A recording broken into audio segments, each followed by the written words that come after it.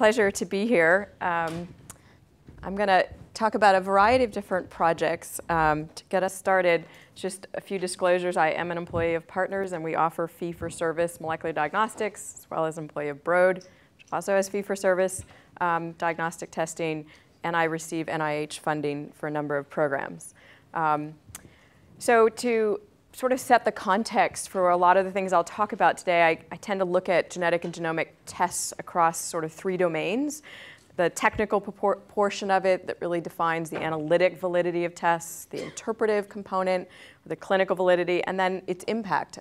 Is it clinically useful in a patient context? So the technical is a challenging area already because, as all of us know, the technology is evolving very quickly. It's hard to sort of lock it down and define its validity. And we don't want to do that because we really want to benefit from the constant innovation. So that makes it challenging, but I would argue not nearly as challenging as the interpretive challenges we have today with what we do with the millions. There's over 100 million variants that have been discovered in our genomes, and how do we interpret them? And then, really a major issue we're challenged with, particularly in the US, is the lack of reimbursement for the test because of the lack of defined clinical utility, and trying to demonstrate that is important. So most of today, I'm going to focus on the interpretive challenges. I will start out talking about one study that we're doing to really try to help define the clinical utility of genomic information, and that's the MedSeq study. And this is a project led by Robert Green that's a randomized pilot clinical trial. And the way that trial is constructed is to enroll 200 patients, half of whom have cardiac disease, in this case specifically hypertrophic cardiomyopathy, who are co-enrolled with their cardiologists. So each cardiologist enrolls about 10 of their patients. And then the other half of the study is healthy patients, co-enrolling them with their primary care physicians. And then we randomize them to either receiving whole genome sequencing or standard of care, which is in essence a family history. My role in it is to oversee the genome sequencing and the interpretation of that data that gets returned to patients. And then we study the return process, so we actually record all of the disclosures of the physicians disclosing information to the patients, and we survey both the physicians and the patients, understanding what they take away from that information, what they do with it, tests that are ordered, those sorts of things. We have economic analyses in terms of what costs are being spent in reaction to the tests being ordered. So this, one of the parts of this was first to design a genomic report. So what do you put in a genome report, and how can you make it simple enough for a cardiologist or a primary care physician to digest that information? So we designed a report that had everything summarized on one page at a very high level, and that ranged from monogenic disease risk, let's say a BRCA1 variant, putting the patient at risk for breast cancer, a section on carrier status for recessive variants, a section on pharmacogenomic associations, and we covered variants that contribute to metabolism of 5 different drugs. And then we also did red blood cell and platelet antigen prediction to detect risk for transfusion and rejection, things like that, as well as donation of blood. So that was our overall front page that gave an overview of everything that was found. And then there would be subsequent pages where we would go into detail on each variant. What was the evidence for pathogenicity? What is the disease? In some cases, these are diseases that the primary care physician may never have heard of for rare diseases, the inheritance patterns, that information for each variant. And some physicians might stop at the front page and refer.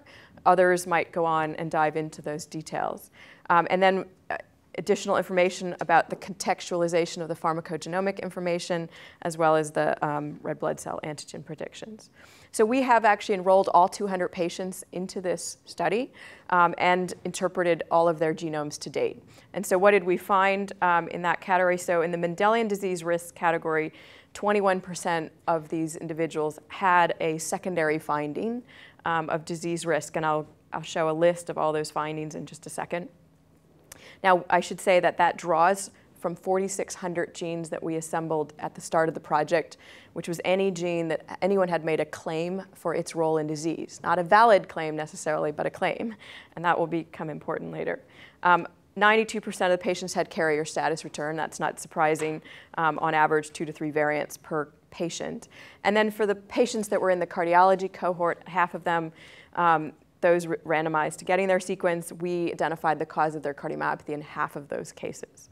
So that was the overall genomic findings. Now, how did we actually find those variants? What was the process of reviewing the genomes, which, as you know, is round about up to 5 million variants per patient. So what was our filtering strategy? So not unlike, I think, a lot of clinical labs doing this effort, we would filter on variants found in known clinical databases, like HGMD and ClinVar, applying a frequency filter to at least get rid of the real obvious junk. We would also apply a novel loss of function prediction algorithm for any variant in a gene that had been associated with disease, again, applying a frequency filter to get rid of the junk. That would leave us with about 200 to 300 variants per case to review the specific evidence on. Now, at the start of this, that was really a lot of work to review 200 to 300 variants and all of the evidence. So we quickly needed to filter that down. And so we started building exclusion data sets. One was our own data, where technical artifacts that are common in your own data set that you can remove, issues with nomenclature not mapping to other databases, things like that, where we could just use the commonality in our own data set to exclude variants. We also began building the gene exclusion data set. A lot of those 4,600 genes really don't have sufficient evidence for a role in disease, and as we review each variant, we'd also review the gene. In some cases, just throw the gene out, and then we wouldn't have to review any variants in that gene going forward until we felt the need to re-review it. And then, of course, the variant. If we reviewed a specific variant, found it didn't have evidence, we could exclude that in future cases. So after we built the exclusion data sets from the first 50 cases, that got us down to 10 to 30 variants per case. So it was a pretty good reduction in the variants that we were having to review per case. Now that still left 13% of those variants that you had to review in each case. They're always different, rare, very rare, unique variants. And on average, we ended up reporting about 18% of the sort of 10 to 30 we would find in a patient. Over time, that will continue to go down. This is sort of where we were after the first 50 cases. So this is actually a list of the variants that we found for monogenic disease risk, the 21 variants. And we reported 3 categories of sort of variant classification. Those we called pathogenic, those that were likely pathogenic, and we did include a subset of uncertain significance variants where we favored pathogenicity. I wouldn't normally return these in my clinical service, but for this particular research study, we included those wanting to understand how patients deal with uncertain results and what kind of medical follow-up they do with a variant that is still uncertain. So that's what was returned, or some of these are still in the process of being returned. We are now undergoing an actual evaluation of each of the patients to see if they have evidence of the diseases that we reported back. Now, if you look at this list, nearly all of these are diseases that do not have 100% penetrance. Many of them are adult onset disorders. And so it's not surprising that in ostensibly healthy individuals, you would find variants putting them potentially at risk, but for which they don't have an overt phenotype. Now, in some of these, the ones that I circled in green, upon return of the results, we did find the phenotype. This individual does have bilateral hearing aids, has had them since his 20s, and has a family history of dominant hearing loss. So that was validation of that. This person with an eye disease, fundus albipunctatus, he has the eye disease that was only discovered upon disclosure of the results. A couple of these, there is some evidence, either a family history in the case of the Alzheimer's disease risk and this skin disorder where there's some indication, but we're still a little unclear. On the other hand, this patient that was worked up for cardiac disease through EKG and Holter monitor does not have any evidence of disease at this point. So, in that category, you're now left with, well, did we get the variant wrong?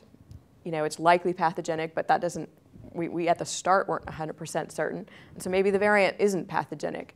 Or, the phenotype is not fully penetrant. And this is where we are left challenged with a number of these cases as to whether these patients really are at risk or not. And I think that sort of leads to the next phase of this talk, which is really about how we can improve our understanding of variation. Both improve our knowledge of DNA variation, our consistency in classifying variants, and I would argue that will require and does require massive effort in data sharing. Which brings me to the ClinGen project, and really a major project that I've been involved for the last few years. And the goal of this project is to create an authoritative central resource to define the clinical relevance of both genes and variants for their use in medicine and research. And we start really promoting a lot of data sharing, and I'll talk about some of the data sharing efforts that we have to help bring evidence to the table. And then we ask questions of that information at the gene level. Is this gene validly associated with disease? Is this variant pathogenic? Is this information actionable for a patient? And all of that, question answering then results in a curated genomic knowledge base. To date, the knowledge base that we have launched is ClinVar, and I'll talk a bit about ClinVar. We are also building a gene-centric database that isn't yet launched, but with the ultimate goal of improving patient care at the end of the day. This effort has been written up in our marker paper that was published in the New England Journal of Medicine this past May, and there's lots of information on our website about it. To date, there's over 400 people involved in our work groups from over 90 institutions. So it's a fairly wide-ranging project. This shows our steering committee, program coordinators, and the major work groups that we have supporting the activities of ClinGen, and it spans variant interpretation, phenotyping approaches, informatics, infrastructure, data models to support the formats and the structures of data we collect, specific clinical domain work groups that are, and we now have more than even what's listed here, education groups to educate the community and recruit data, consent work groups, groups that have now developed a framework for gene curation, actionability, electronic health records. So sort of a lot of different activities within this program. So as I mentioned, one of the key resources that we've developed in collaboration with NCBI, the National Center for Biotechnology Information, is ClinVar. And the idea of ClinVar is to have a place where everybody can share their data and particularly their interpretations of variants. So it's a variant-centric database, not a patient-centric database. And those variant interpretations can be submitted from any domain, whether it's researchers, either published or unpublished data. We have a huge effort in recruiting data from clinical labs because of the very systematic curation that's happened in clinical labs. We both take data from expert working groups that are outside of our effort as well as form our own and bring that data in. We also recruit directly from clinics and patients who have genetic test reports that we can gather the variants off those reports. We also interface with other databases, locus-specific databases and other databases. All of OMIM is in ClinVar, for example. We're working with PharmGKB to get all of the pharmacogenomic information into ClinVar, et cetera. So to date, there's over 400 groups that have submitted to ClinVar, representing over 171,000 submissions, over 120,000 unique interpreted variants, and that's just in the 2 years that we've had this system live. So it's been fairly successful at pulling in these submissions. Now, one of the things that about 5 years ago when we were conceptualizing ClinVar, the first idea was to have a clinical grade variant database. And the only things in it were variants that we fully understand and are interpreted. And my first comment was, that's great, but there'll be almost nothing in it. And most of what I have to interpret on my patients that I test is things we don't understand that well. And so, a lot of us began advocating for a database that everything went into. And that's great in one hand, but then it becomes difficult to decide what to trust within that database. And any of you who have used ClinVar can probably recognize that there are grades of quality in it, right? Not the least of which is because all of OMIM was put into it, which contains a lot of data, historical data that wasn't well curated. So we developed a system to kind of grade the level of review that those variants have undergone. It's a star system. And ClinGen reviews applications for the top 2 tiers. So if you have written a practice guideline from a professional society, we have a review process to review that guideline, and then if it's approved, and there's 2 of them right now, the ACMG guideline on CF variants for screening and the CPIC for pharmacogenomics. Those are some guidelines that have been approved. The expert panels that have applied for their approach to classification as a group include the CFTR2 project, Insight for colon cancer, PharmGKB for pharmacogenomics, and the Enigma program for breast cancer variants. They all have this 3-star status, having had multiple institutions represented, multiple different types of expertise, clinicians, laboratorians, researchers, et cetera, as well as a method for variant classification that we've reviewed and endorsed. And mechanisms to review conflict of interest, all sorts of things that go into getting that status. The rest of the data is in the single submitter category.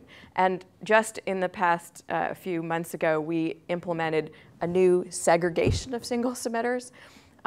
Because most of the data is in that category, but there's still a significant difference in the quality from single submitters. So we developed a process that groups could apply for a single star status, which means you have to supply your method for variant interpretation, and that is posted in ClinVar with your submissions. So at least there's it's not that we review it and approve it, it's just that there's transparency in the approach that's been taken. You have to attest to a systematic review of evidence. You have to use at least a 3-tiered system of variant classification. And you have to either submit your evidence with your variant claim or be willing to be contacted to supply the evidence upon a request. So all of those things are required to get that single star status. If you don't, you're relegated to the no star category. Then if all of the submitters for a variant all agree with each other and there's multiples, it automatically gets 2 stars, so that then there's sort of redundancy of the claim. So that's sort of how we've created this structure. Now, having had lots of submissions, we were able to look at consistency of interpretation. And in the paper we published in May, at that point in time, 11% of the variants in ClinVar had at least 2 submitters, so we could compare the interpretations. And when we did that, 17% of the variants were interpreted differently. Now, that was no surprise to me, but it was a surprise to the media that jumped on this paper and said how terrible we're all doing stuff. And I think it was a wake-up call to our community to say, yes, these are results that are being returned to patients, and at least one of them's wrong. They can't both be right, right? Although I will argue that genomic interpretation is, I would argue, more subjective than objective. It does require expert opinion, and therefore it's not unlike any other area of medicine, where if you go with a chief complaint to a physician, you will undoubtedly get different opinions about how to care for yourself. So genomics is no different. But I would argue we can do better than this, and I'll talk about what we are doing to try to do better than that.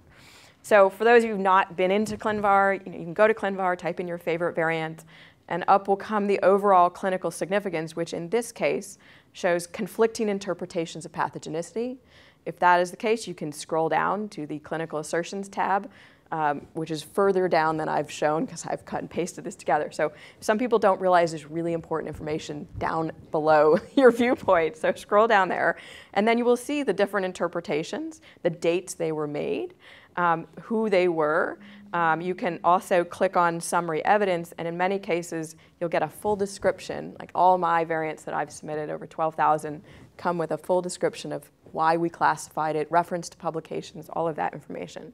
Not every lab has their data structured in a way to put those summaries in, but many of them will give you that information if you contact them because you've seen the variant in a patient. So at the very first round of submissions from 3 of our labs, mine, the LMM, Emory, and Chicago, we compared our data sets. And in those first 3 data sets, there were 104 differences in interpretation from our data. We then shared the evidence that we used to classify those variants with each other and immediately resolved 75% of the differences from just sharing our evidence. That left 28 differences, and those were largely due to differences in rules for variant interpretation, like frequency thresholds we were using for what to call likely benign or benign, how we treat novel silent variants, things like that are rule-based differences. We were able to come to agreement on essentially all of them by sort of tweaking rules. So, which led to the sort of principle that if we had more consistent rules, maybe we'd arrive at more consistent classifications. So a group of us over a 2-year period developed a guideline through the American College of Medical Genetics and the Association for Molecular Pathology in the US to come up with better guidelines for how to review and weight evidence for variant classification. This was our team. You may notice that we're all drinking alcohol, which might be a reflection of celebrating the completion of the 2 years of this effort. No, that's the first meeting when we realized we would require alcohol to ever come to agreement on anything related to variant classification. And I say that jokingly, that there's some truth to that. It was very difficult to agree on how to weight evidence across our group of so-called experts. So this is challenging. It's challenging at every step of the way. And it took us 2 years even to get to this sort of framework, which still isn't perfect. And I'll talk about how we're going to try to continue to evolve this. But suffice to say, we came up with 28 different criteria that were weighted by strength in support of pathogenicity or strength in support of a benign interpretation, and across different types of evidence: population data, computational data, functional data, segregation, so on and so forth. And so then a set of rules for how to combine them to arrive at one of 5 monogenic disease classifications. This was entirely focused on monogenic disease, Mendelian disorders. One thing that did come out of this, which was really important, is simply getting a list of 5 terms that we all agreed to use, because they were being used all differently. And then it's very difficult to compare interpretations. If one's saying possibly pathogenic, probably pathogenic, likely, are these all the same? Are they not? When I say deleterious and you say mutation and you say polymorphism and you say this, it's like, what do they all mean? So we actually surveyed hundreds of labs for what they were using today, and then majority of them were actually using this system, and we endorsed that as the standard terminologies. So now, right after we published this guideline, I'm also part of a program, actually the MedSeq project I mentioned is part of a NIH consortium called the Clinical Sequencing and Exploratory Research Consortium. There are 12 sites. Right now, it started with 9. And we decided to do a variant bake-off, where we would get all of the sites to submit variants into a big bucket, 99 of them, and then we distributed them, and we had all the sites review the variants. Some were reviewed by all 9 sites, and others were reviewed by at least 3.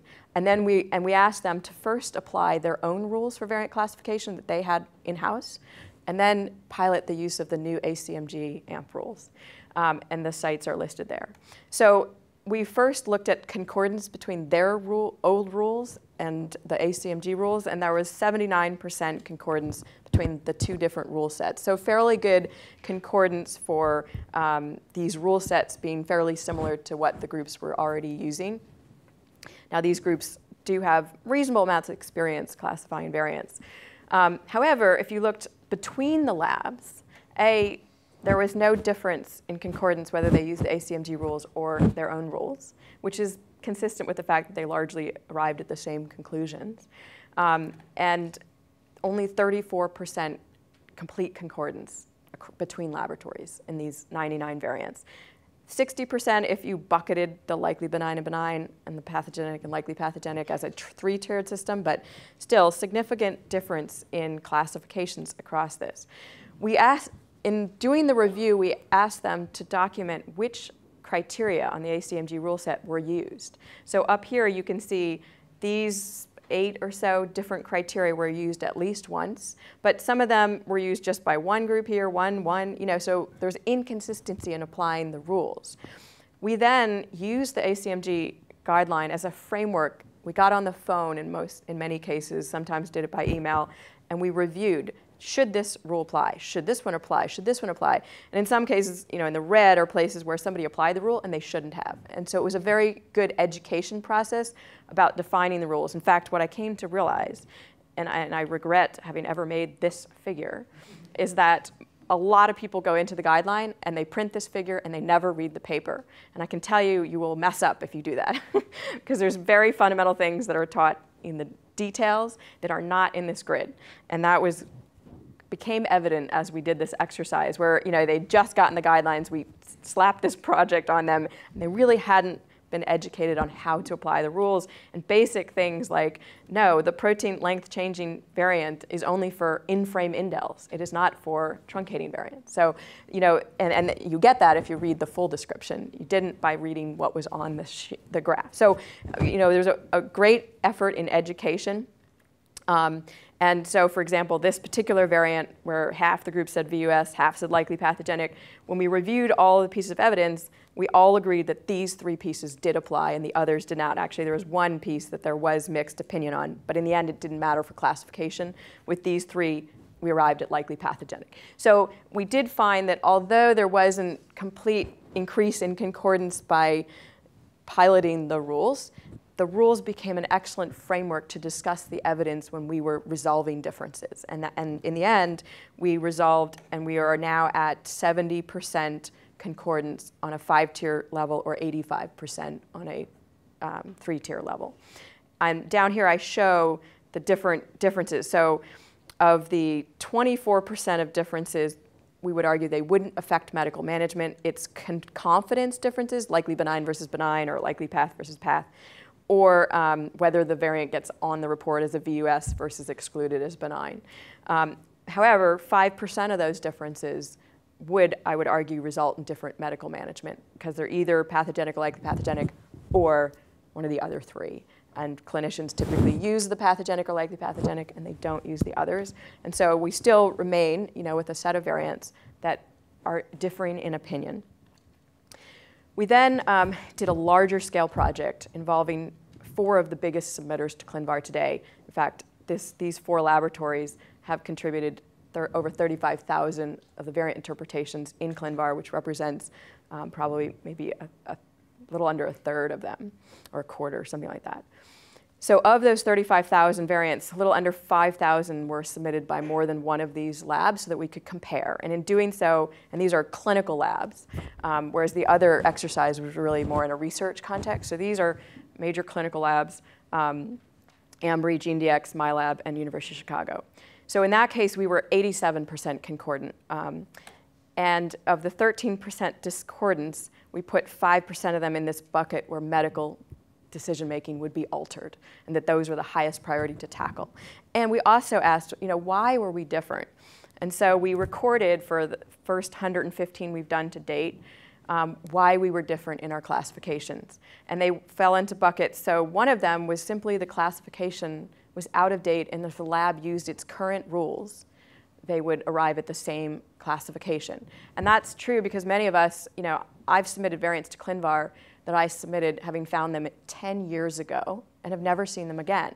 So if I were to reevaluate a variant that I found 10 years ago, there is a reasonable chance with exact data and other things I might change my conclusion. And so a quarter of them were simply when one of the labs reevaluated with their own criteria, they came to the same conclusion. We did have an issue with, and this is the fact that ClinVar is not a real-time reflection of the laboratories that submit. We submit on a periodic basis. I've submitted now 2 times, but my last submission is nearly a year ago. And so over the course of this past year, I could have updated my variants that aren't yet reflected in ClinVar until my next submission, right? And so actually 19% of the differences were simply a time lag in submitting to ClinVar. 15% were internal evidence. So maybe I'd done segregation studies, found de novo occurrence, had other case level data that was not published internal to my lab, and the other lab didn't have access to that, and that was the basis. There were 29% of variants where we didn't reach consensus. That was largely due to how we weighted published evidence, particularly functional data and other sort of published data. And that, at the end of the day, is due to expert opinion of how you weight that information. Sometimes we came to concordance on weighting that data, and other times we didn't come to concordance. So overall, in the end, we were able to resolve 71% of those differences by sharing data, reassessing, et cetera. So that was good news. So what have we learned in this process of comparing and working to resolve? I would say that the majority of differences in variant classification are resolvable through consensus and sharing of evidence, one lesson. However, variant classification does require professional judgment, even when you're using the exact same rules, and therefore complete consensus won't occur. And I will say our group had a lot of debate internally of whether our goal should be 100% concordance or something that's not. And for instance, if you had a group of 10 geneticists and 4 said, I think it's uncertain, and 6 said, I think it's likely pathogenic, do you vote and publish likely pathogenic, or do you actually reflect the 10 different opinions and say 6 said this and 4 said this? As a patient, I'd actually want to see the 10 different opinions and recognize that some people didn't agree. So I think this is where, at some level, we as a community need to decide if genomics is an expert practice of medicine like the rest of medicine, or it's all objective and it should be, machine computable. So, I think that's where I think we as a community are struggling about what our goal and standard should be. I mean, over time, we want it to be as objective as possible, but we're not there yet, and we're not going to be there for a long time to come. I would, however, argue that all of the evidence must be accessible so that we're all starting on an even sort of ground, and that if you're using rules, you understand how to use them and apply them correctly. And we had some issues that we discovered in that. I would also say, and this is speaks to the evolution of these rules, that these rules would benefit from added quantitative guidance. For those of you who've been trying to use them, you can probably appreciate that, as well as gene and disease specific. We came out with a rule set that ideally was trying to be applied to 20,000 genes, but genes are different, and how you weight evidence for each of those genes is going to be different. So we actually have now formed a new work group that will build upon these rules, called the Sequence Variant Interpretation Work Group, co-chaired by Les Biesecker and Mark Greenblatt. And we are, taking a lot of our clinical domain work groups that are increasing the specification of rules based on which frequency thresholds for this disease do you use to say something's likely benign or benign, and so on and so forth. Which functional assays are valid assays, which ones are not. What genes or regions of genes are appropriate for certain rule usage. So that's how we're creating these customizations across our different work groups, our clinical domain expert panels. And then this sequence variant interpretation work group is trying to harmonize so that the groups, when they're trying to specify in the same, they're doing it the same, they're using the same approaches. And number two, developing much more quantitative approaches to using this evidence. And if you, look across the different rules, I've circled some in purple here that could highly benefit from quantitative guidance. Those in blue, if an actual tool, an interface is built that could guide the application of the rules, it would highly increase the objectivity to that. And we are, in fact, building such a tool that will be open to the community to help facilitate the classification of variants and the assignment of different pieces of evidence where we can guide that evidence assessment. Still a work in progress, though. And then, I showed you the top of this figure before, but that tool will be built down here, and then our work groups and the community will curate within it. That's how we'll expert curate. That's how we'll resolve differences between laboratories, and we will open it fully to the community just to simply use it to classify variants in your routine processes in research and clinical care. So look for that to come. Now, over time, variant information changes, and I mentioned that the delay in getting submissions to ClinVar is one factor. We had published a paper prior showing that 4% of cases per year receive a change. We actually have a system that automatically sends alerts to physicians when knowledge in our database changes on a variant that they have reported in their own patient. And this system was sending out alerts at a rate about 4% of cases per year. So this knowledge is changing in real time, and we have to figure out ways to deal with that change. And as I mentioned, 19% of these variants were different simply because of lag in submission. So a different project that I've been working on over the years is this, we've developed this software called Gene Insight. It's now being commercialized. And we have this application called Variant Wire, which essentially allows all the groups using the same software to agree to share all their data in real time across the system. So by virtue of having the same platform, they can see each other's data. So here is just a screenshot looking at this particular variant where you can immediately see that 4 other groups have classified that variant.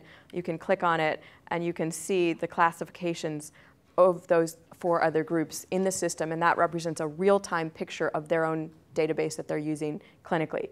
So we know that it's up to date. You can also click on Import, and actually import one of the other labs' classification. This is where we support plagiarism to make our lives easier. So you can import their text, and then you can build on it. Maybe there's another paper that was published after they wrote theirs, and you can add to it. So we all have agreed to allow plagiarism, and you can bring in somebody else's interpretation and build on it. They can bring it back into their system, and so on. And this system, in addition to sites that have used it in the US, through a grant, it's now been supporting all of the clinical labs in Canada who are, using it as their knowledge base to share data across all of the clinical labs. Now, unfortunately, this is not in the public domain, so no one but those using the system have access. So we still are working with the sites to get them to submit to ClinVar. So my lab obviously does, but 3 of the other labs have already submitted to ClinVar, and we're trying to get the rest to do it as well. So that's a work in progress, but it does enable this real-time data sharing. So, a lot of the efforts that I've just spoken about, the success is obviously highly dependent on data sharing. Now, we're delighted by the fact that many labs have already volunteered their data to date, but we want everybody to submit, right? And that will make the database even more powerful. So we've recently been putting together a document like why you should share your data with ClinVar, your variants, sort of the carrot approach. your variant classification will be improved. We've shown that. The value of standardizing the quality control. People submit their variants and then they get back a report of all their issues with their variants not mapping to the genome and their misnomenclature and all those things, and it cleans up things incredibly well. Also, number 3 is something that I didn't anticipate but realize now. I used to get people calling my lab all the time for, what's your current thought on this variant? And by the way, I'm seeing the patient in 1 hour. Can you tell me right now? And I'm like, no, I'm in London giving a talk. So now people are going to ClinVar and looking up my lab's variants to find the most up-to-date information. And it's reducing the resources I spend in my lab on having to give constant updates out. Now, it would help if I'm a little more frequent in my submissions, but nonetheless, it has really reduced the inquiries coming in, and that's been a great resource saver. A lot of labs are actually using it as publicity for sort of the, like a green building. It's a lab that shares its data. There are providers that are only ordering from labs that share their data, and so they're using it as a business strategy. And this sort of speaks to the next slide. There are evolving regulatory standards, and getting your lab in a position to come to the next approach, which is the stick approach.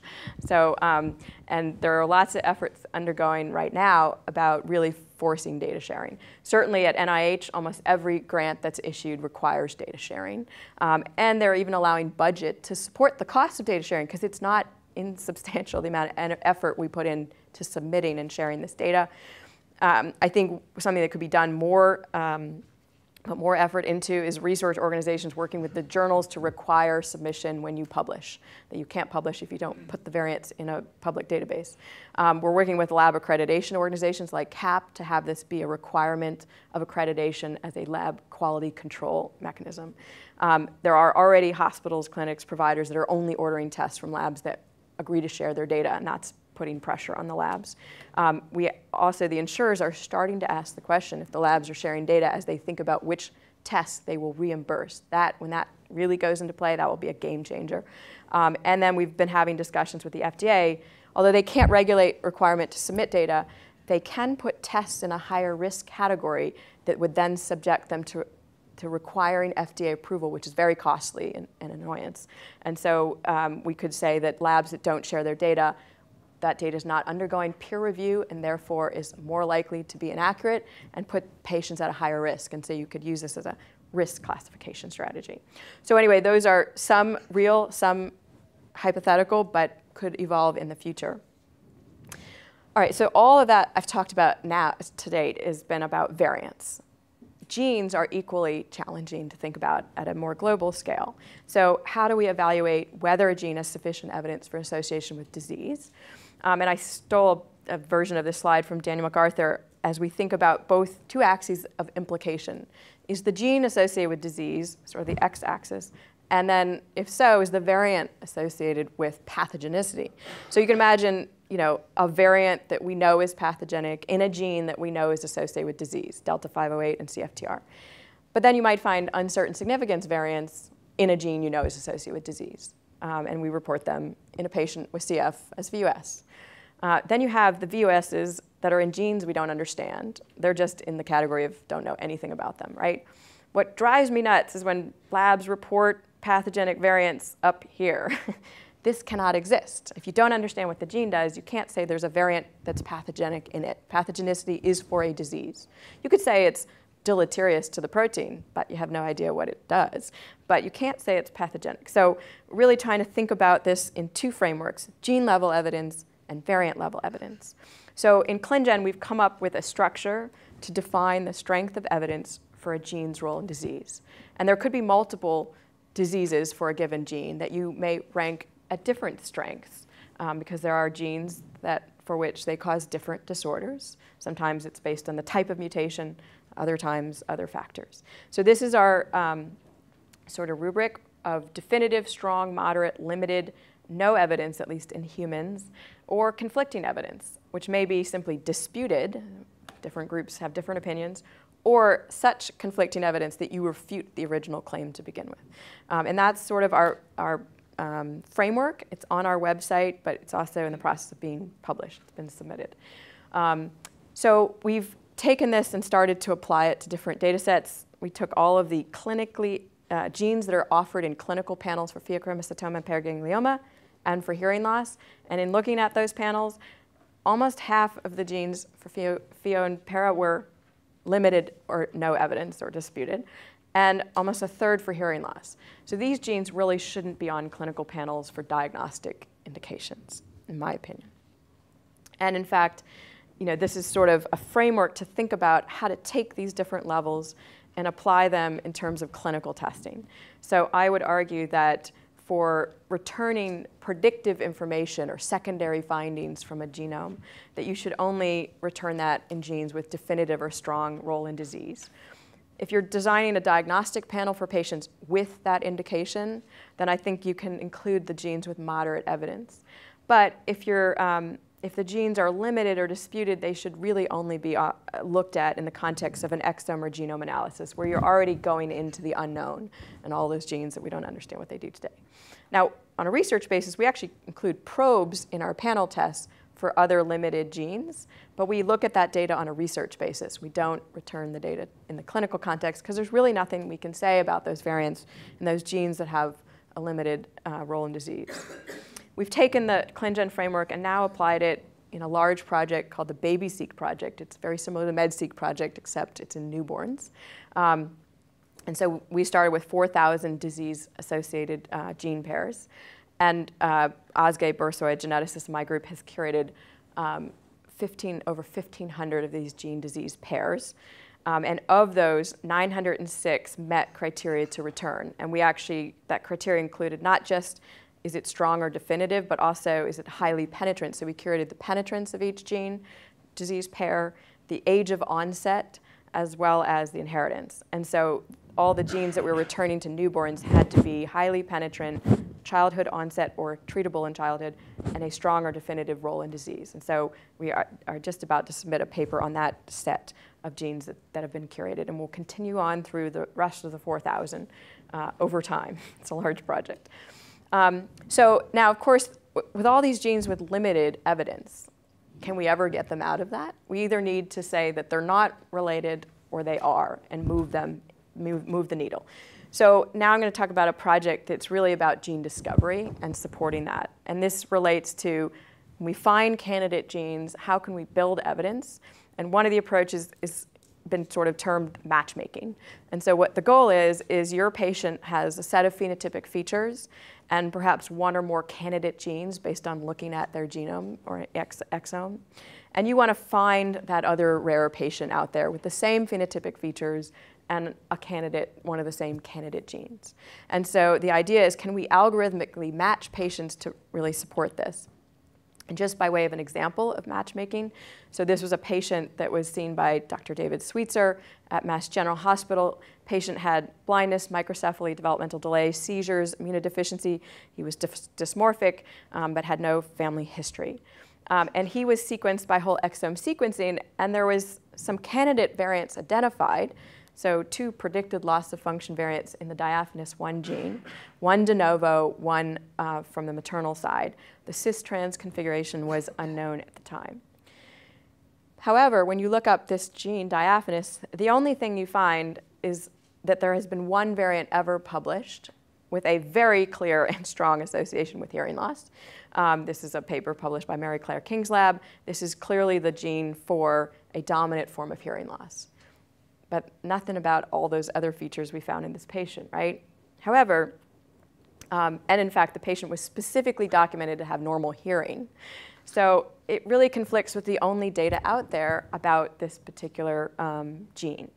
And as I mentioned before, the cis-trans configuration wasn't known. It wasn't clear that both alleles were affected. They did, however, search ClinVar, and it turns out there was 1 variant submitted to ClinVar in addition to the published case with hearing loss. And that was from a patient who had a series of phenotypic features very similar to this particular case. They had marked it pathogenic. It was actually found in homozygosity. And it was submitted by a lab in Saudi Arabia. And so they contacted the lab, and it turns out they were in the process of publishing a paper. It was not available at that point, that homozygous loss of function variants in this gene actually caused microcephaly and these other clinical features based on a consanguineous pedigree that they had been studying. And in the end, it turns out, it seems that a homozygous null effect has 1 feature, which is this recessive microcephaly and associated phenotypes. Whereas the original hearing loss family was probably due to a gain of function mechanism, entirely separate, causing a different disease.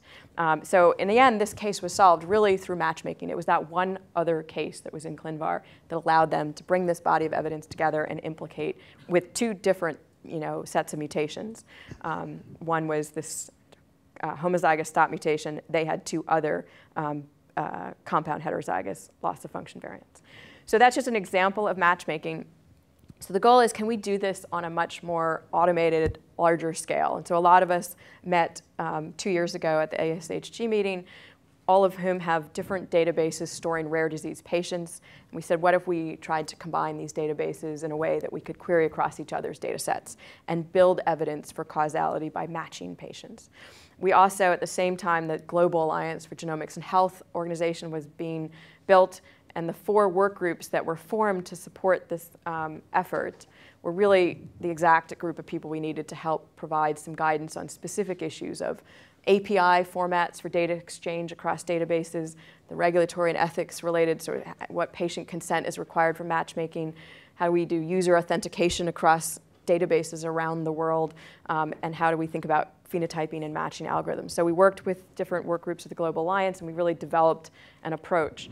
And that has resulted, as of September, in a launched Matchmaker Exchange Network. Not all of the sites are yet connected, but 3 of them were launched, and that includes here in the UK, the Decipher that Helen Firth and Matt Hurls lead, as well as the Phenome Central database in Canada and Gene Matcher system in the US. And now, if you enter a case into one of these databases, you can immediately or automatically be matched with cases in the other 2 databases. And we are in the process of bringing all these other databases onto the same platform as well. And we just published a special issue in Human Mutation Journal with 16 articles on these different databases, the API, how we're doing matching, as well as 3 of the papers are actually successful matches from matchmaking that have been discovered.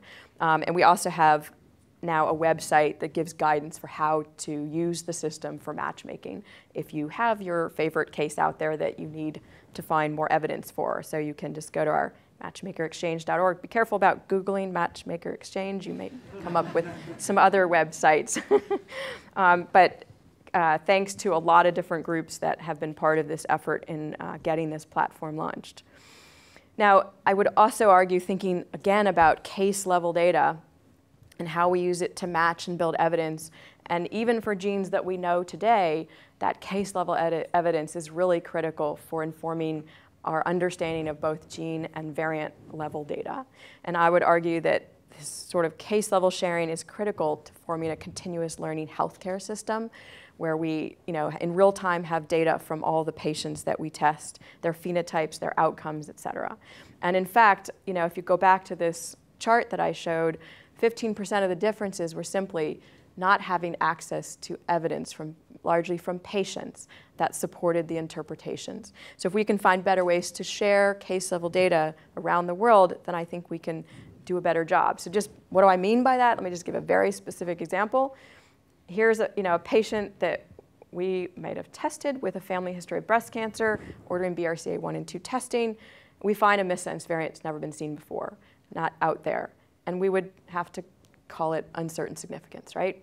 However, if I had access to 3 other cases from 3 other labs in which they may have also seen this variant, but in this case, as in trans with a known pathogenic variant in these 3 other cases in patients with breast cancer and not Fanconi anemia, then I could conclude that this variant is likely benign based on this case-level data, both the phenotype and the genotypes that I can see specifically. So that kind of evidence and data is critical for us to interpret the significance of variants and build evidence for genes. So we've been working on this Gene Insight Network to now extend it to sharing case-level data in real time across all the sites. We actually have IRB approval to allow the data from my own patients to be shared with anyone else on the network. And we've now built genomic data repositories on this, so you could actually even query information that's not reported in the case. That feature isn't live yet, but will be. So the goal here is by creating these clinical lab networks, we can expose and allow sharing of de-identified patient-level data that can assist in the interpretation of variants. And as we look broadly, I think these types of data sharing approaches and how we think about it is really critical. There are some circumstances where the notion of a centralized database, I think, is the right solution, and I would argue variant interpretations are best put into a central database where the data can be compared. We can identify differences and resolve them, and a lot of the discussion I showed you today. And of course, there's databases, one in the US, dbGaP for case level data, the EGA here in the UK, our Genome Connect patient registry. These are centralized databases people submit into one database, and you access it through the central database. However, this notion of federated network is gaining a lot more traction for how we think about sharing patient-level data, where it may not be able to be moved out of a country and put in some other country's database, right? But they may be willing to allow query of information. That's exactly how the Matchmaker Exchange database works, where there's an API connection between all the different databases. Alternatively, this notion of a centralized hub where there's an infrastructure that supports the sharing, and the groups only need to build one interface to the hub, and then the hub mediates the exchange and the queries, et cetera. And that's actually how GeneInsight works, and we're using GeneInsight for the ClinGen individual level database infrastructure we're starting to plan. What's likely to happen in the future is probably some combination of these two on the right for sharing patient-level data, where it's sort of a federated network of centralized hubs where niduses of data on the same platform are being shared, whether it's Epic or GeneInsight or the 1,000 other genomic platforms. But then you federate them and connect them through those sort of nodes. And in fact, this is exactly how email works today, right? It's a bunch of centralized hubs, Gmail, Yahoo, AOL, et cetera, that then are federated to allow emails to go through different systems. And so I just stole this image off the internet, but I think that's a paradigm that we can start to think about to really enable robust sharing of case level data that will be critical to truly informing what we know and will come to understand about variants and their role in human health and disease. So I'm going to stop there. Hopefully I have a few minutes left for questions. I will advertise our joint conference between Decipher and ClinGen, which is now being held here next year at the Welcome Genome campus in Hingston. So please come if you're interested in these topics. Thank you.